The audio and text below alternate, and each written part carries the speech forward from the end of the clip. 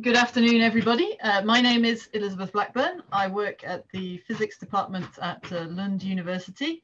And this afternoon, I'm going to be talking to you about magnetic aspects of small angle neutron scattering. So that will include some information on how we look at magnetic materials generally using neutrons, and then more specifically, what we can learn from doing small angle neutron scattering experiments about magnetic materials. Okay, so I should say, please feel free to interrupt either verbally or through the chat if you have any questions or anything that you want to ask for more information about. Right, so to get started. Okay, so what I will talk about today is the difference between nuclear and magnetic scattering of neutrons, what that means for our experiments. And here, by experiments, I am implicitly referring to small angle neutron scattering experiments, how we can optimize our experiments to take advantage of these differences to pick out magnetic features, and what are the things that we need to account for when measuring magnetic materials. So I think already you've learned quite a bit about the kinds of things that one can learn from small angle neutron scattering. And all of those things remain true for materials with magnetic components. But there are some additional things that change some of the assumptions that we make. Okay, right. And just to let you know, the picture to the side here is a commemoration of the discovery of the neutron by James Chadwick way back when. Right. So, what do neutrons interact with? So you've already covered this to some extent, but as you know, they couple to nuclei via the strong force, and this is a short range interaction. And so we can basically approximate that as if a single nucleus exists at a single point, so that the nuclei in the material are point scatterers. And so we can then say that the associated scattering potential is this formula here. So this is the scattering potential. This is the delta function indicating that the nucleus, we can effectively treat it as a single point. B here is our scattering length, which we will eventually convert into scattering length densities. And then we have some prefactors here relating to the mass of the neutron and the Planck constant. So this is just due to the interaction between nucleons, because the neutron is a nucleon. However, as you can see up here, if we look at the basic properties of the neutron, in addition to its mass, it also carries a spin, and that means it's got a spin 1/2, so that it looks a bit like a little magnetic dipole, and the magnetic dipole moment associated with that is minus 1.9 nuclear magnetons. Now, and we'll come to what that actually means in a moment. Okay, and that moment is now, I hope. Right, so what I've written here is that this is equal to 1,000th of a mu b. So a mu b is a Bohr magneton. The Bohr magneton is the magnetic dipole moment associated with an electron. So when we are looking at most materials, any magnetic components, or the strongest parts of the magnetic component, usually come from the electron. So this Bohr magneton is our scale of reference. Okay, so in addition to interacting with a strong force, the neutrons also couple to magnetic fields. And so they will be able to diffract off periodic variations in magnetic fields and interact with changes in the magnetic field distribution, much in the same way as they interact with changes in the atomic density. So in a solid, these magnetic fields are generated by magnetic nuclei and electrons. However, because the moment associated with the magnetic nuclei is usually very small, 1,000th of that of the electron, the electron behavior usually dominates. So for now, we will basically ignore any effects from magnetic nuclei. They exist, they can be important sometimes, but for the purposes of this course, we'll pretend they don't exist for now. And we mostly assume that we can model the magnetic fields that arise in materials by taking the atom and placing a magnetic moment on it. So we're basically treating the atoms as carrying particular magnetic moments or magnetic dipoles, and then figuring out the associated magnetic fields from there. Okay, how does this help us if we want to look at magnetic structures? So we can see that we can interact with variations in the magnetic field, but then how do we actually get information out about our magnetic materials?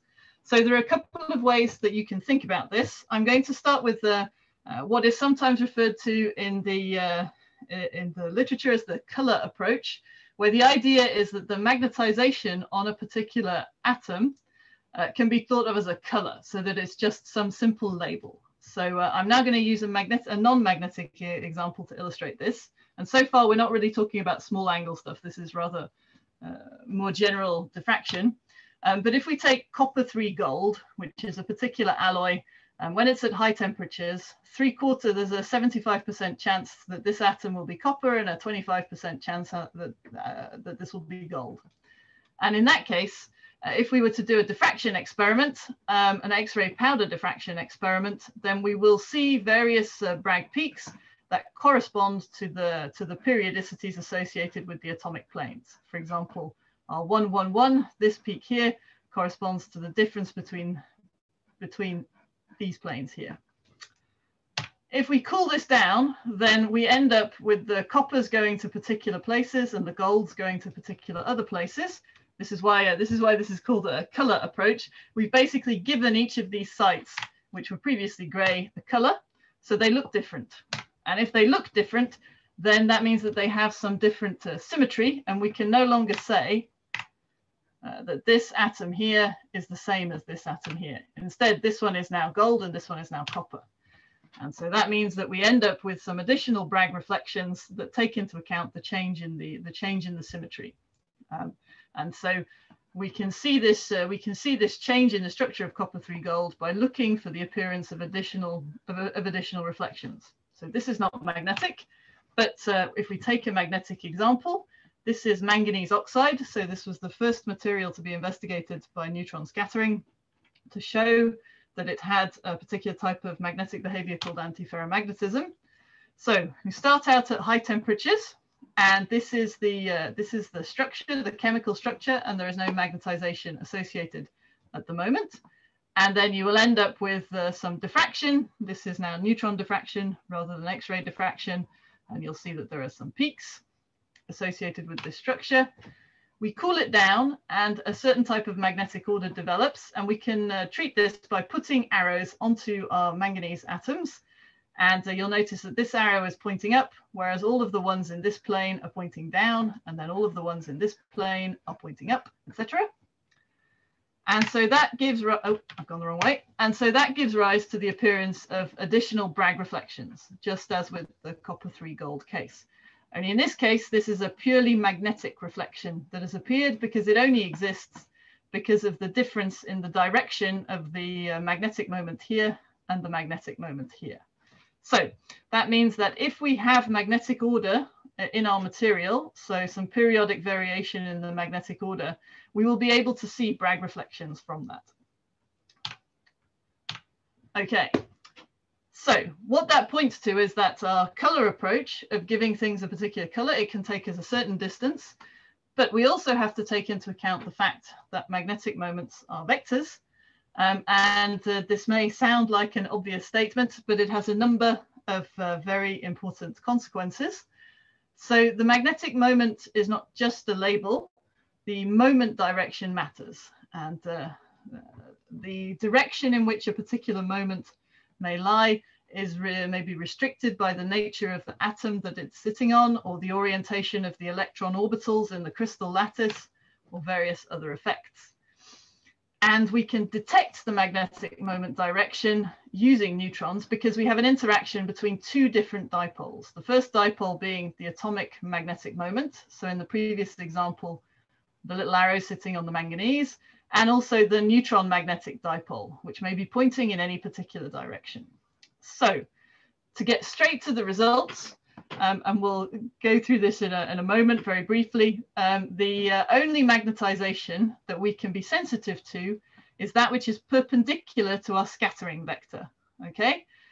So our scattering vector capital Q. So if our scattering vector points this way, then we can see magnetic signal that is perpendicular to it, but we can't see anything that's parallel to it.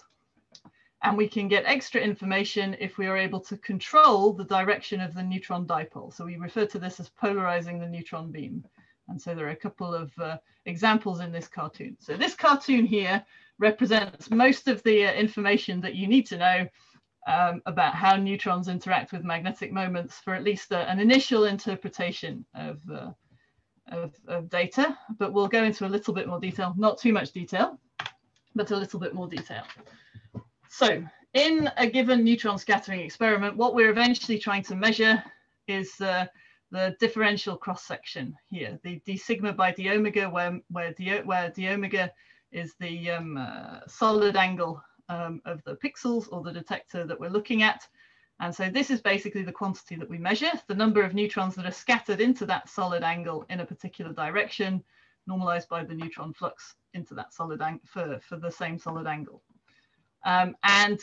We can go a step further and look at the energy resolution. So most of the time in small angle neutron scattering, we're not too bothered about this energy resolution aspect.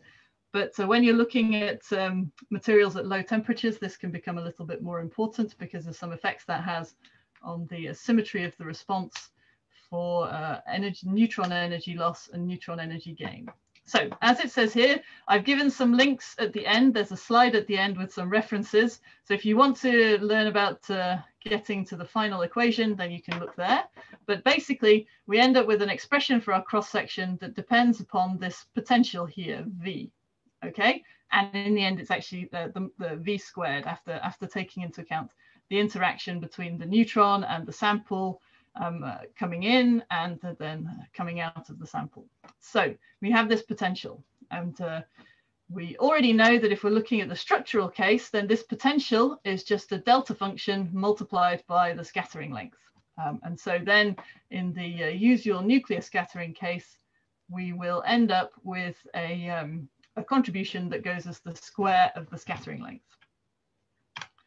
Okay, right. So for magnetic scattering, as you may have guessed, the interaction potential is much more complicated, as the forces involved are not central over longer ranges, and we have to take into account the fact that the magnetic moments are vectors. And our expression for the potential looks like this. This B here represents the magnetic field associated with the sample and its interaction with the magnetic moment of the neutron.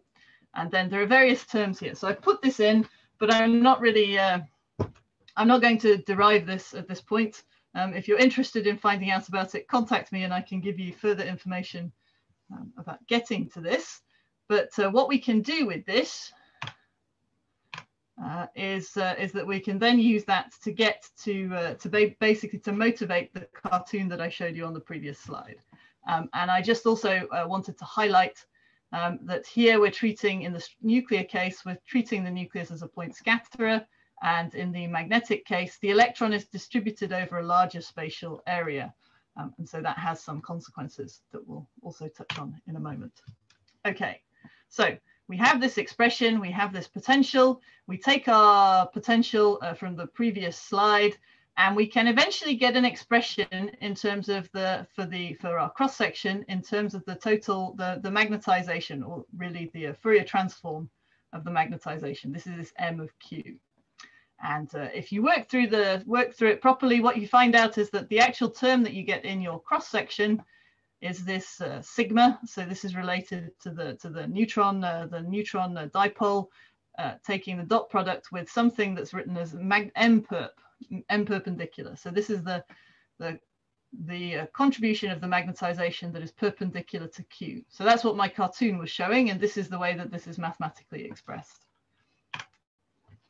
Okay, so you have this particular expression, and this particular expression is basically the mathematical representation of this picture here. That we will only be able to see magnetic signal in directions that is perpendicular to our scattering vector. And if we take this expression for M of Q and we break it down into component parts, Then we have individual moments. So these are the arrows on the manganese in my earlier example. We have information about the lattice, the structure factor. We have a thermal factor in that thing representing the influence of thermal energy on how well we can average a structure. And then we also have a form factor, F of Q here. And this is an illustration. This is the representation of the fact that the magnetization distribution is not point-like, but exists over a reasonable range in real space. And this sketch here, this picture here is an example of the form factor for holmium, for a particular holmium ion, the holmium 3+ ion. And so this line here, the magenta line, that is the representation of the form factor, and there are several contributions to it shown by the black and the red. So what this is, what this really means is that your magnetic signal drops off pretty rapidly as a function of the scattering vector. So the x-axis here is basically Q, and so this drops off relatively rapidly, and so this is obviously helpful. So this means that you will normally get a strong magnetic signal, or as strong a magnetic signal as you will ever get in the small angle regime, because you're normally here where basically this is very, very close to 1 for most materials. So if you can get a magnetic signal in a small angle scattering experiment, it will usually be pretty strong, which is helpful. Okay, so that was my little diversion as to on where this particular cartoon comes from, but this cartoon is the kind of key takeaway, I would say, to remember moving forward. And so I'll now come to what does that actually mean for our experiments. So I'll be sticking with a couple of simple structures to illustrate a couple of points. So if I take this simple structure here, and I have given it a particular magnetic structure. So this is the real space representation of a simple cubic nuclear structure. And then I have some magnetic moments on the atoms, so that in this plane they're pointing upwards, and in this plane they're pointing downwards.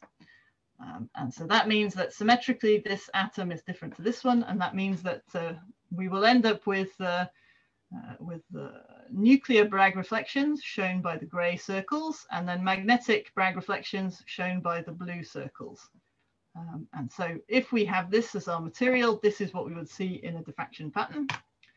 If we now rotate the moments so that they lie along this direction, so they, in some sense, they possess the same symmetry if we just consider them as colors, because this one is pointing one way, this one is pointing the same way as that one, but these two are pointing in opposite directions. However, the actual direction of this arrow makes a difference, and what we will see from this material is that we won't see a reflection in these two places. So if we carry out an experiment and we were to measure here, we would be able to distinguish between the structure that you can see on the left and this structure here. Okay, and this is particularly relevant if one is doing small angle diffraction, because what matters in this case is the relationship between the scattering vector and the magnetization. So if we're talking about the magnetic reflection that is here, if we figure out what our scattering vector capital Q is, then it's basically lying in a direction which is in the way that I've drawn this, in the QX direction. And as you can see, the X direction is perpendicular to the direction of the moments. So this one is visible. But if we now go to this particular case, these moments are lying along the X direction. And so therefore we end up with a cancellation, and we cannot see what's happening here. So by looking at magnetic peaks that are very, very close, that are kind of close to our zero position, we can assume that we know very well what the direction of the scattering vector is, and we can use that to infer information about the direction of the moments. Okay, right, moving now to what may be more familiar to you as a small angle neutron scattering pattern. So this is an example of some data that has been collected from a magnetic material. And what you can see here is that these data are not, on the detector, are not radially symmetric. So if this is the beam center covered by a beam stop, then you can see that we do not have a cylindrically symmetric pattern. Instead, we have some lobes here, and then less scattering in this region here. So if I then were to put onto this sketch of this cartoon of the small angle scattering instrument, then I have my neutron beam coming in, and then if I go to a particular point on the detector, then I can work out what my Q is. So the direction of this Q is slightly exaggerated because in my picture is not to scale. But this Q will basically be almost, so if I'm looking at a point on the detector here, that corresponds to the tip of this green arrow here, then the direction of my scattering vector is almost, but not quite, parallel to the green vector. And in this cartoon, the difference is larger than it would be in most experiments. So if I look at this particular position on the detector, then my Q, my total scattering vector, is basically parallel to this. And so that means that, that I will only be able to see magnetic signal that is pointing either in the X direction or the Z direction.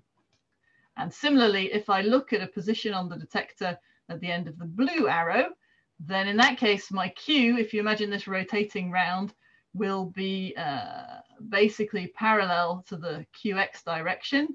And in that case, if I'm looking along the QX direction, I will only be able to see magnetic scattering coming from the Y direction and the Z direction, which is out of the plane of the detector. So if we consider the data that's contained in this particular image, then what we can observe is that with the scattering vector parallel to QY, so coming up here, there is no, we have less scattering, so there's no additional magnetic signal seen.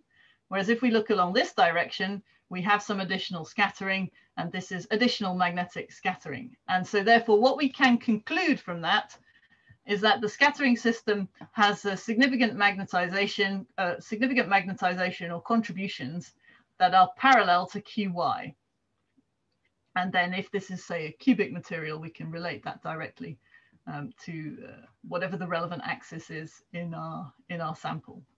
Okay, so we could therefore say that if we made this measurement, we can make some statement about the magnetization, that it has components. I've drawn this where they're all pointing in the same direction, they're all pointing upwards, but there could be some up and down components as long as they're pointing in the Y direction, either up or down.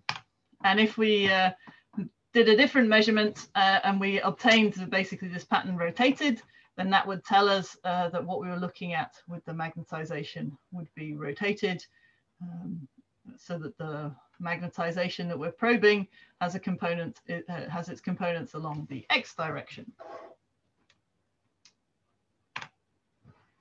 Okay, so what we can get from that is that we can get information about the direction of the magnetization, and we can also use that to differentiate between magnetic contributions and non-magnetic contributions. So in this particular example, we might be able to assume that there were no magnetic contributions here and only magnetic contributions here, and therefore the behavior in this direction represents the contributions from things like the particle shape, the particle size, the polydispersity, that kind of thing, and that those will probably exist in this direction too, but then we also have some additional magnetic information. And I'll give another example of that right now. So some samples, some materials may already have some inbuilt magnetization that is forced to point in a particular direction.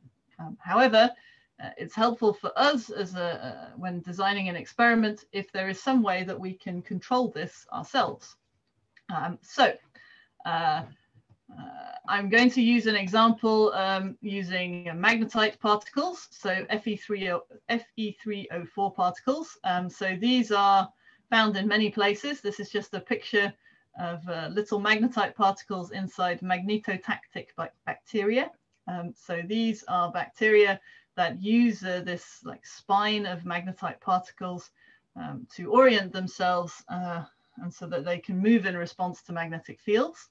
If you are interested, there are some nice videos you can find by searching for little bacteria building pyramids. And in the case of these bacteria, these particles are arranged in a line.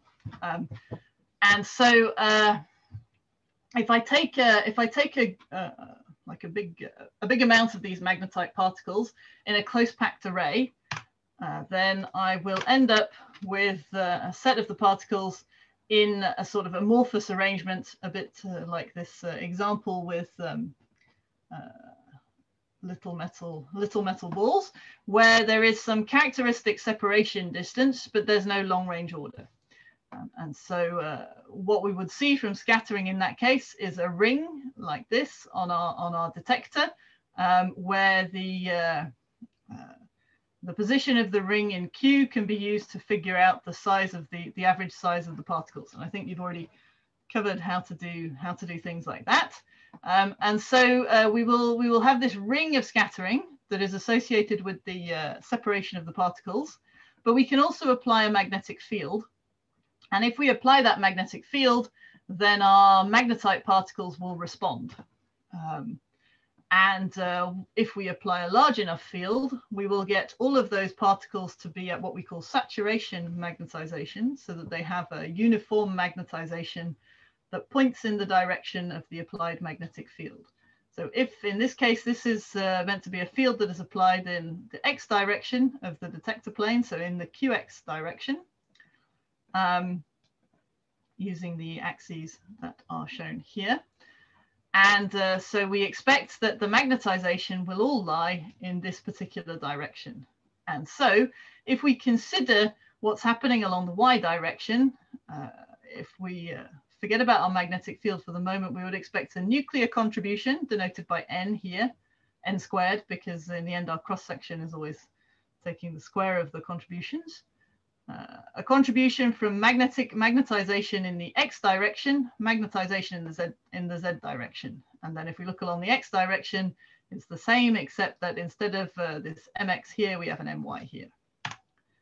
Okay, so if the magnetic field that we apply is large enough, then as I said, the magnetization of the particles all points in the same direction, which is parallel to the field. So what does that mean? It means all of the magnetization is in X squared, and we don't have any, or we will assume that we don't have any in these other parts, so that we should expect to see a contribution only in the Y direction and not in the X direction. And if we were to look at a direction in between, so at 45 degrees, then we would expect to basically get a vector sum of the contributions along Y or X. So we will get we will have a maximal magnetic signal here, and that will smoothly decay until it gets to 0 here, following a trigonometric function. So if we take our observation here from, and we basically split it up to consider the two different directions. So these lines here represent what we call sectors that have been looked at. So we have two vertical sectors and two horizontal sectors. And we expect to see a magnetic signal in the vertical sectors and no magnetic signal in the horizontal sectors. And if you look at the data, this is shown here. And so we can see, so this is basically taking the intensity as a function of the magnitude of Q as we move through these sectors. And what you find is that the red line is from the horizontal sectors, and the black line is from the vertical sectors. And what you can see is that there is a very small difference between the two, with the black line being slightly higher. And so one can use that to basically figure out what the contribution from the magnetic scattering is. And although this is a very small difference, it is measurable, and it corresponds to what is expected for this particular material, which is that there is basically a fraction of, you can calculate the fraction of the magnetic scattering that is associated with this small increase in the black line with respect to the red line. And one other thing to note here is that you can think about this in terms of the scattering length density. So we have the contribution from the nuclear components, we have the magnetic component, and this is the same order of magnitude as the nuclear component, so that the magnetic signal is not necessarily a lot weaker. In this case, the overall contribution is small, but it's not invisibly small, let's say. Okay. Right. So we can use an external magnetic field to control our we can use an external magnetic field to help us figure out what the magnetic contributions are. We can also play around with directing the polarization of the neutrons. So that means that we then try to make all of the neutrons that are in the beam and that are hitting the sample have their dipole moments pointing in the same direction.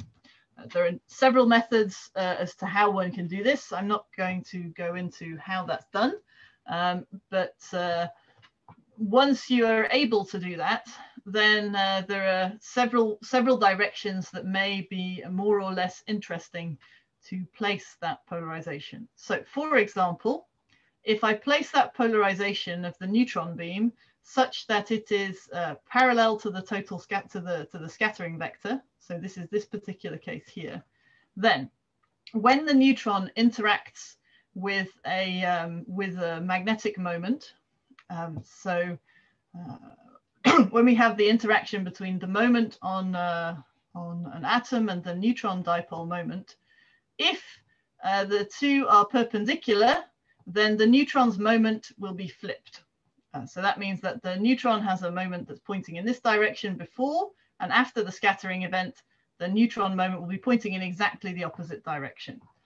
And so this is illustrated on the right-hand side. So if we send up one of these, send the neutron in with this green arrow, then if the neutron direction is not flipped, then the green arrow will be pointing in the same direction coming out. And if it is flipped, then instead it will have turned into this blue arrow pointing down. So if we have our neutron polarization in this particular direction, then all of the magnetization will induce this spin flip scattering. And in that case, basically, spin flip scattering is in general caused only by the magnetic contribution to the scattering. So if I am measuring this particular peak, if I were to send in a polarized beam and I measured the polarization before and afterwards, I would be able to get rid of the nuclear contribution, or I would be able to isolate rather the magnetic contribution alone, instead of having to look at it on top of the large nuclear contribution. So this is an alternate way to get essentially the same information. And sometimes it's helpful to do that by using something like an external field, and sometimes it's helpful to do that using polarization analysis.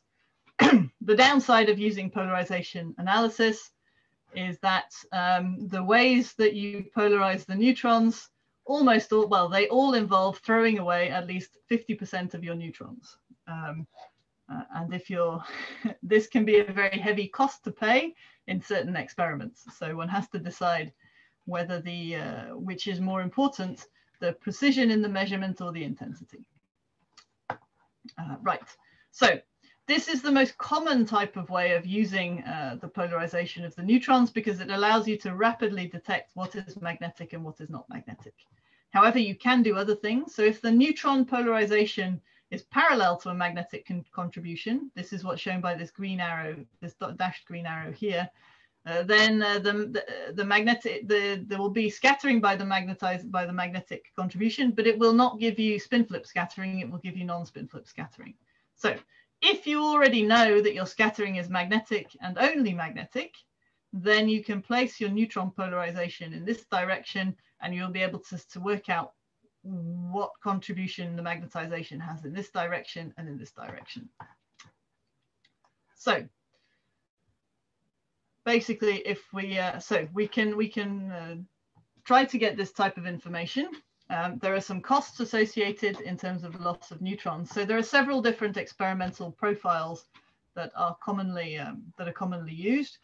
You can polarize before the sample. So that means that if this is the sample, you set the polarization here, and then you just measure at the other side what happens. You measure the intensity that you observe if you send in the neutrons with the spin up, the green arrow here, and then you measure them with the spins pointing in the opposite direction. And this gives you something that's called the flipping ratio. And you can use that to extract some information. You get more complete information by polarizing both before the sample and, as in this cartoon, after the sample. And then you basically get 4 different types of measurement that you can make. You get non-spin flip. So you get the upspin going to an upspin, and you get the upspin going to a downspin going to an up, and a downspin going to a down.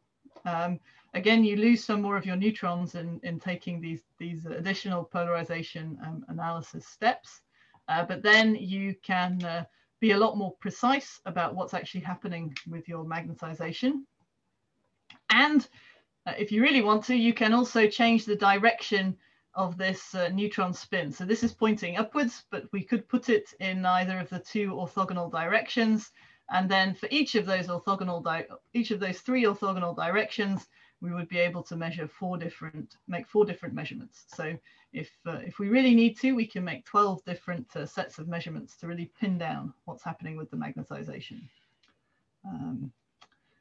Okay, so and I should say that within the literature and the larger magnetic SANS community, there is quite some debate about the best ways to proceed with particular measurements. So in some cases, applying a really large magnetic field to force your magnetization to point in one direction, that is a perfectly good way to avoid having to use any of this polarization.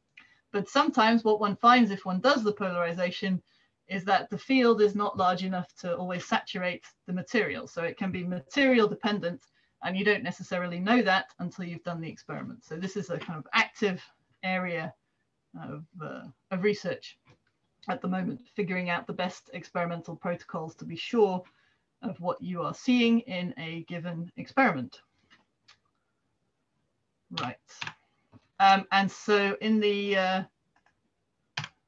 okay, right, I'll just take a quick pause there and ask if anyone has any questions that they'd like to ask at this point.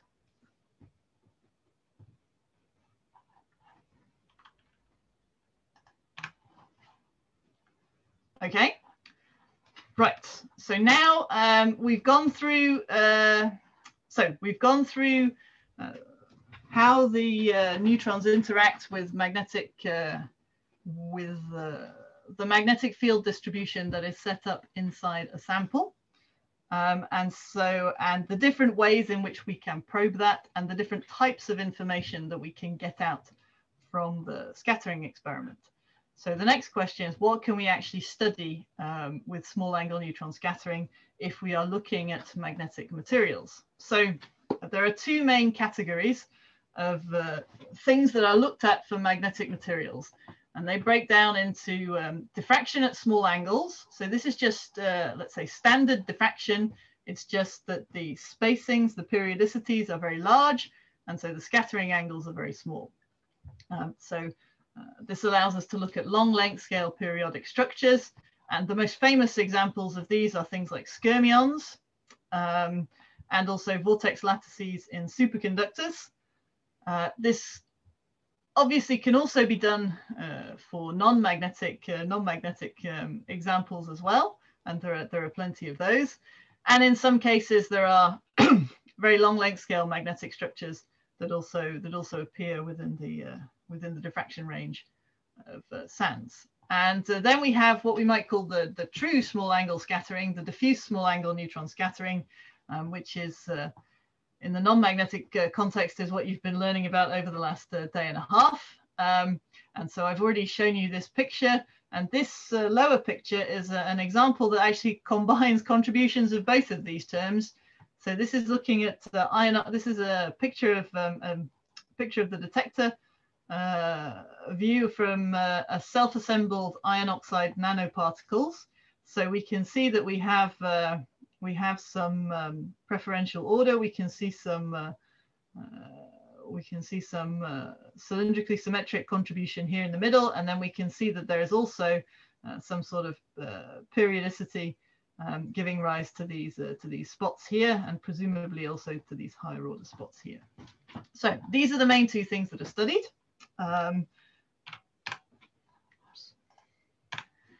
And so we also have to think about what is going to influence our observed magnetic small angle scattering. So here concentrating on the diffuse components. So everything that you've already heard about still applies. So we could think about particle shape, we could think about packing of particles, we could think about polydispersity, we could think about interparticle interactions.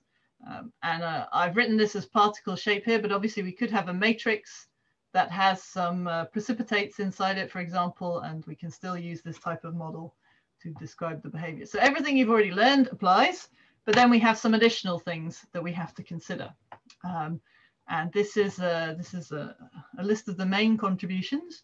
So we have magnetic anisotropy, we have domain walls, demagnetization factors, dead layers, and magnetic interparticle interactions. And I'll say a few words about each of these. So if we are looking at a magnetic material, so most magnetic materials, they're not the same in all directions, and there are strong links between the crystal structure and the observed magnetization. So this is just taking an example of the three ferromagnetic elemental metals, iron, nickel, and cobalt. So iron and nickel both have cubic structures, slightly different cubic structures. And if you look at the magnetization applied, when you apply the field, sorry, I seem to have chopped off the axes here, the applied magnetic field on the x-axis. And if it's applied along a particular crystal, a particular high symmetry crystal direction, then you get different responses. So we can see that if you apply the field along the 100 to iron, then you get this higher magnetization value and it kicks in earlier. And if you go to the 110 or along the 111 direction, then you get slightly different responses, and it takes a higher field to force all of the moments to lie parallel to that field, which is what reaching this saturation value implies. So what we say is that the iron has its easy axis along the 100 directions, and there are three 100 directions. So cubic iron has three easy axes. If we look at nickel, then it's cubic, but I think it's body-centered cubic. Then we basically see something similar, except that we have the easy axis along the 111 type direction, of which there are four. And if we go to cobalt, cobalt is actually a hexagonal material. And in that case, we can see a strong difference between if we have the magnetic field applied along the c-axis, so perpendicular to the hexagonal planes, as opposed to in the hexagonal plane. So we can identify that we'll get a different magnetic response along different directions. Okay, so what that means is that if we are then looking at, say, a cobalt system, if we imagine that we have a whole set of cobalt nanoparticles, for example, or something like that, then in addition to any shape anisotropy that we have in the particles, there will also be a magnetic anisotropy that we have to average over if we want to figure out what the overall magnetization, if we want to extract information on the magnetization from our small angle neutron scattering data. So that we have to know this information about the anisotropy and also be able to incorporate that into our simulation of the small angle neutron scattering data. So it's an additional complication. And this is one of the things where one can often use an applied external field to help with this by effectively trying to ensure that everything is oriented in the same direction. Because what will happen if sometimes if particles are able to move, if they can rotate. So for example, the obvious example would be if they're in solution, but this can actually also happen when you have particles embedded in a matrix, the particles may rotate to minimize the overall energy with respect to the field. And in that case, you can that can be helpful in that then you know you're only you know which direction, it's easier to take care of the anisotropy in those cases. So that's something one has to consider. Okay, I then move on to domain walls. So in a magnetic material, the magnet will usually minimize its energy by forming domains. So what that means is that rather than have a single domain, it's usually energetically favorable to have multiple domains, and then you're reducing the overall stray fields. So you can kind of see that in this cartoon with these arrows showing, these thin arrows showing the stray fields. There is a lot of interesting physics in that if you make the material small enough, you reach a point where the energy cost of forming the domain wall is too large. And those types of particles are called superparamagnetic particles. There's quite a lot of interesting experiments on those, but most of the time you'll get the formation of domains. The energy associated with these domain walls is based on the anisotropy that we just talked about, but also the strength of the exchange interaction that is what determines what the magnetic structure is in the material. So we have the formation of these domain walls, and bluntly, these domain walls, they are defects. So just like all other defects, they are something that we are very likely to see in a small angle neutron scattering experiment. If the domain walls are all aligned in a particular direction, that will obviously give us some sort of additional periodic information or orientational information. But in most materials, we may assume that there's a lot more randomization going on. So when we have a magnetic material, one of the ways in which it's most often characterized is with a hysteresis loop, which is shown here. So that we increase as we increase the magnetic field from a case where we assume everything is aligned all together, and then we end up with the total magnetization dropping, going through zero, and then reaching saturation on the other side. And this can be modeled in terms of a domain picture, so that when you're in the saturation case, or there are no domain walls, you've got rid of them all, and everything is pointing in the same direction. And then as you move around the hysteresis loop, you get the formation of domain wall. You get the formation of domains that eventually leads to the flipping, so that when I get to this particular point, the arrow points in the other way.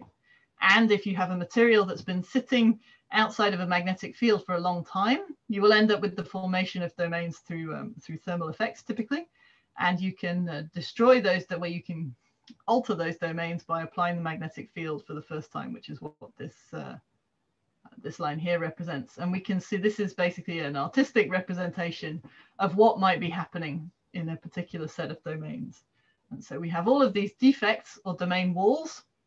And so we may get scattering off the domain walls. We also may have some characteristic domain size. So this is just like our particle. If we can think of these domains as particles, where the difference between the particles is the direction of the moment. And then we can use all of the things that you've been learning about to characterize that behavior. So far, that's this color picture of the way to think about magnetization. All I'm saying is that this has a different different scattering length density to this portion, purely because of the direction of the moment. So this is something that we should be able to look at. However, things get a bit more complicated when we actually think about what's happening inside the domain walls. So there are typically two types of domain wall that we can consider. These are called the nail wall and the block wall. And hopefully you can get an idea of what the difference is from these pictures. So here we have a rotation in the plane of the wall, and here the rotation is out of the plane of the spins. So you can perhaps see that from these side views of what's happening. And the important point here is, first of all, that we have changes in the magnetization that we will be able to pick up in our scattering, because as you can see, if we've aligned all the moments in this direction, we have some transverse component here. And we will normally be very sensitive to these transverse components because of the way because of this only picking up the magnetization perpendicular to the scattering vector. So for example, if our scattering vector is set up so that it's parallel to this, then we will be very sensitive to what's happening here. From the point of view of what you've been learning about looking at small angle scattering from particles, unfortunately, domain walls are not sharp interfaces. They typically can have variable length, but it's never one single going from one atom to the next that you have the shift, or that's very rare. And so the magnetization changes over a relatively long distance. And what this means is that the assumptions that are built into, for example, Porod's law regarding sharp interfaces, they're not always appropriate. And so that means that one has to modify those descriptions to be able to take into account the actual nature of the interfaces that you are looking at. And so there are a variety of ways in which this can be done, but they obviously all add some additional complication into the process. And so that means if you're looking at a magnetic material, you will not expect to get you would not normally expect to get a q to the -4 dependence if you're extracting the intensity as a function of q.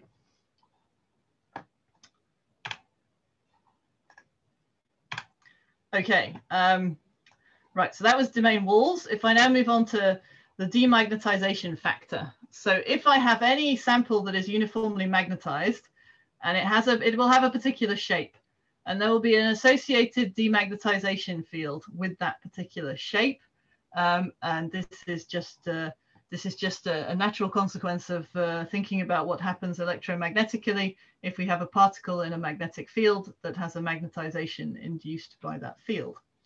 If we have a thin film, this is kind of our optimal case, then we would have no demagnetization factor. Basically, if you think about the directions of the magnetic field lines, they just go straight through the thin film. If we have a sphere, a perfect sphere, then we can calculate this demagnetization factor, and it is 1/3. If we have an ellipsoid, then we can extract a formula for this demagnetization factor if we know enough about the properties of the ellipsoid. And if we have an irregular shape, then this is very, very difficult to calculate. And in fact, you would normally have to do this. You'd have to calculate it numerically. And the reason that this is important is that if the information you want to get out is related to the magnetization, then you need to be able to figure out what the effective field is for those particular particles. So this is something that one has to think about. Okay, so I've gone through the first 3 examples here, and then there are a couple of other factors here at the end. So magnetic dead layers, it's quite common that if I have a magnetic material at the surface or at some interface with another layer, there will be a small region where I will not get the magnetization I might expect. So I might have a cobalt atom, but because it's only interacting with a small number of other cobalt atoms and then something else on the other side of the interface or surface, that I will not get magnetization on that cobalt. So that's known as a dead layer. And this basically just means that you have to add in some additional information about the scattering length density. So it means if you're looking at a particle, a magnetic nanoparticle, you may find one particular particle size from your structural small angle neutron scattering. But then if you were to look just at the magnetic contribution, you would find that the particle size was slightly smaller. And that difference would be this dead layer around the outside. And then finally, magnetic interparticle interactions. So these definitely take place over long ranges because the magnetic field is a long range force. And they can be quite complicated. So this is, so we know that these happen. Dealing with these at the moment is very much on a case-by-case basis. This is figuring out how to deal with this in a much more systematic way is an active area of research at the moment. Okay, so to summarize, we've looked at the difference between nuclear and magnetic scattering of neutrons. I've tried to show what that means for our experiments. and how we can optimize our experiments to take advantage of this, and what we need to do to account for when we're measuring magnetic materials. Okay, so I mentioned that there will be some references at the end. These are three good textbooks that go through the details. So this first one talks quite a lot about magnetization, and particularly considering the effects of polarization. This book here goes through that in a lot more detail. If you're not already aware, if you go to this particular website, you can get a copy of this, which has a lot of practical information that's very helpful. And there's an excellent review from 2019 that runs through magnetic small angle neutron scattering, and it runs through a lot of basically some of the examples that I've talked about here, and a little bit more about some of the experimental details that one has to go through. And I will be giving a talk tomorrow on applications of some of these aspects. So we'll be looking in a bit more detail at some examples of what you can extract from the small angle diffraction case, and also some examples looking at nanoparticles using a field to determine the direction, and then extracting information from that, and also using polarization analysis to extract information. But at that point, I'll stop. Thank you for your attention.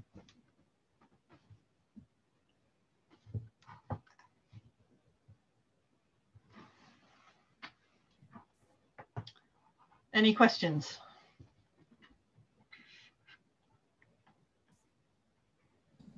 Hi, Professor Blackburn. I wrote a question in the chat, but... Oh, right. Okay. Sorry, I didn't see it. No worries, no worries. Would you like me to read it out? No, I can see it now. I can see it. So you're looking at magnetic layers of amorphous iron.